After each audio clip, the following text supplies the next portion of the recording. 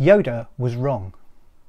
The Jedi Master Yoda from the popular film franchise Star Wars is revered by many as a philosopher for the modern age, but I take serious issue with some of his teachings, including one of the most quoted ones. In The Empire Strikes Back, Yoda is training the Padawan Luke Skywalker to control the Force, and he asks Luke to recover a crashed spaceship from a swamp using just the power of the Force. Luke looks despondent and says, "I'll try." Yoda glowers at him and says, "Do or do not, there is no try."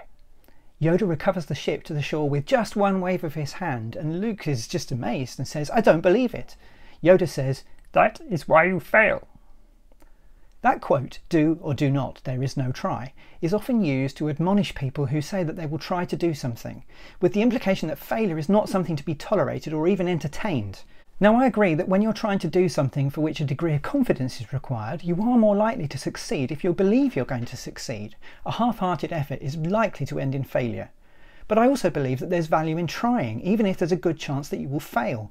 The risk in taking the quote at face value is that you'll only attempt things that you believe you're going to be successful at, and that means you miss out on a whole lot of learning. If you want to get good at something, you must accept that you're going to suck at it for quite some time. I'm not sure who said that, but I am sure that by approaching an attempt with an open mind that is prepared to learn, you can understand what's happening in that attempt and evaluate your performance. By understanding why an attempt failed, you can improve the next time by adjusting your technique or setup until you succeed.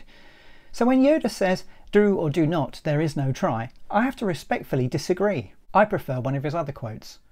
"The greatest teacher, failure is. Fail, learn, succeed, repeat." What do you think?